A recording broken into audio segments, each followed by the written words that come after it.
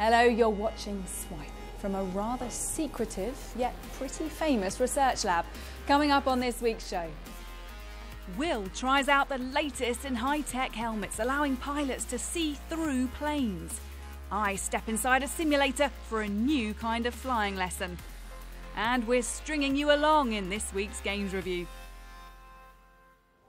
Welcome to Swipe. This week, from behind the scenes at the UK's largest defence and security company, BAE Systems. Now, a lot of the tech being worked on here is highly sensitive. And they don't normally let cameras in, so lucky us, we've managed to get access, although we can't show you everything. But we can give you a glimpse of what the future might look like for pilots. Here's Will. The modern fighter jet is packed with technology, and pilots rely on it to give them the edge. But before anything makes it into the cockpit, it needs to be tested and developed in places like this. One of the most important tests is called shake and bake. It involves extreme temperatures and massive vibrations. We're taking an item, we're going to bolt it down, we're going to shake it to ensure nothing literally will fall off, so nothing is loose. Make sure there's nothing inside the unit. We call it FOD, foreign object debris.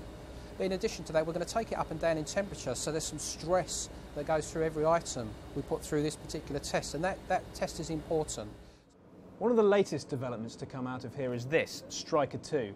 It's got a special camera to help improve night vision and a digital display which should help you see through the aircraft. A tracker system keeps an eye on where the pilot's head is, and the range of information on display should mean they don't have to look away from the horizon. It's already been tested in a Eurofighter Typhoon, but it hasn't been used in combat yet. If you have a digital display there, it means we can put sensor information, so that can be situations like an infrared picture, it could be an imaging pod, it could be a radar display, it could be whatever ultimately we like. And if clearly you've got a sensor located around the aircraft, if that happens to be underneath, then you can give the impression that the pilot is essentially looking through the surface of the aircraft, even looking behind him. BAE is also working to improve head-up displays in aircraft. These systems provide crucial information to pilots and are designed to make them feel safer in the air. But as technology becomes more advanced, are we in danger of relying on it too much? If you imagine, for example, the Typhoons on Quick Reaction Alert, if they had a high-tech helmet that was made bespoke to the pilot, what happens if that helmet goes unserviceable en route to the aircraft for a scramble, or as you plug in and start the engines, then there needs to be robust backup plans in place.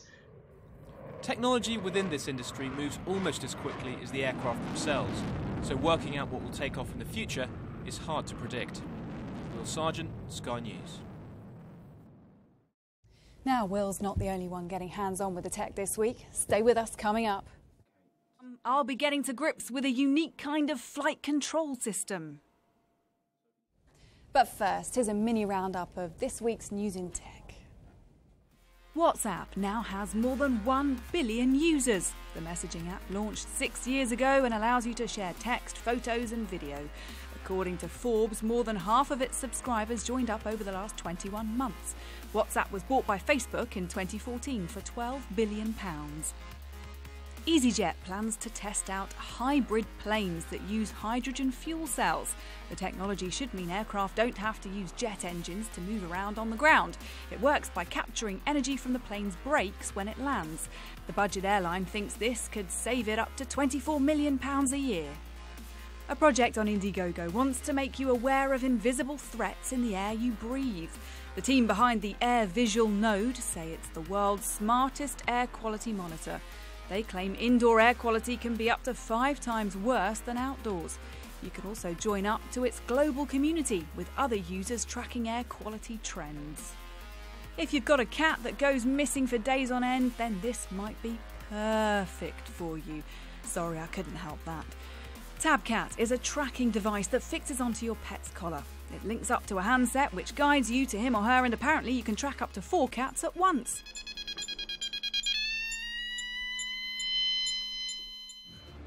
The time has come to reclaim our world.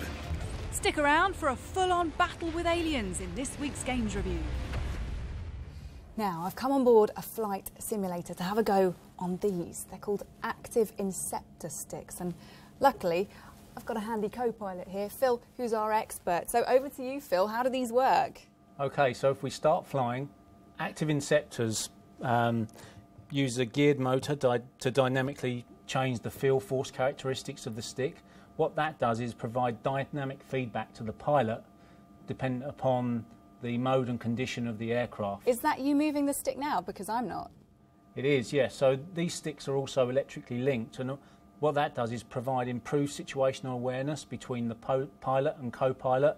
Where that's advantageous is within the commercial environment where these sticks are now being used on new civil aircraft. OK, so these sticks at the moment are on military jets and soon they're going to be on commercial planes. But why would you need to link the sticks of pilots on commercial planes? Surely they sit next to each other, they can talk to each other, can't they? They can, but again, it's all around situational awareness. So between what the pilot and co-pilot are putting inputs into the controls, so enabling them to both see what the other is doing and feel what the other is doing provides better situational awareness between the pilot and co-pilot. All right, so does that make everything a bit safer then? It is all about safety. From a commercial standpoint as well, in the past a number of aircraft use column and wheel controls, which means the controls sit straight in front of the pilot. With using side sticks, that allows them to free up the space in the cockpit and gets greater views of the displays as well. So do you have to decide before a flight who's going to have the upper hand, effectively? Who's going to have the control? Because you're still in control of this one, aren't you? Luckily, though. Yep, there is pilot in control button, which is used to decide whether or not the pilot or co-pilot are in control of the aircraft. But at any point in time, one or the other can take control of the aircraft. And what do you think of my flying right now? I think it's very good. Maybe you can get a new job as a pilot. That simulator felt a bit like playing a video game, which makes a rather nice segue into this week's Games Review. Here's Andy. Unravel is a puzzle platformer in which you play as a little guy made out of red wool called Yarny. And Yarny, he escapes from his creator's house into various photographs that she has of places like gardens and the seaside. And they're on a much sort of larger scale because Yarny's so small, so you'll find yourself adventuring through a garden full of giant insects or the seaside full of giant deadly crabs.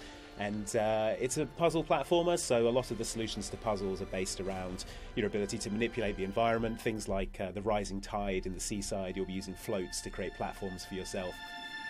It sort of reminds me of a less relentlessly bleak Limbo, if anyone played Limbo. It's sort of like that, but a bit more colourful and a bit more cheery. So XCOM 2 is a new entry in the tactical turn-based strategy XCOM series. And this one is set 20 years after the last XCOM game. So the last XCOM game had you dealing with an alien invasion as part of this military group called XCOM. The world you once knew is no more. Now the aliens are well and truly in charge, and the XCOM is a kind of a resistance group, and you're very much on the back foot, which sort of changes the dynamic quite a lot. The levels in this one are procedurally generated, so there's a wide variety of environments for you to be fighting in, and there's a lot more emphasis now on time, so you'll have to make tactical decisions a lot more quickly, and it kind of forces you to make quick decisions and be a bit more reckless and a bit more risky with your strategy, which is something I think strategy fans are going to enjoy. So Dying Light is a first-person zombie game that came out towards the start of last year, but it's now getting a massive expansion called The Following, which moves things out of the cities of the first game and into a sort of big, expansive countryside.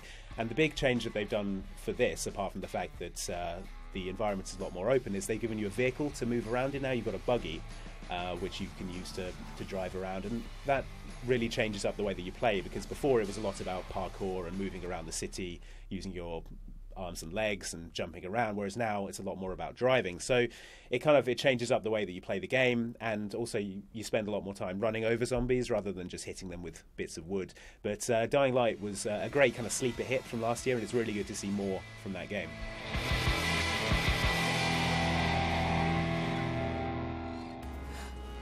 Well, now that everyone's gone home, it's my turn with the helmet. See you again next week. Bye-bye.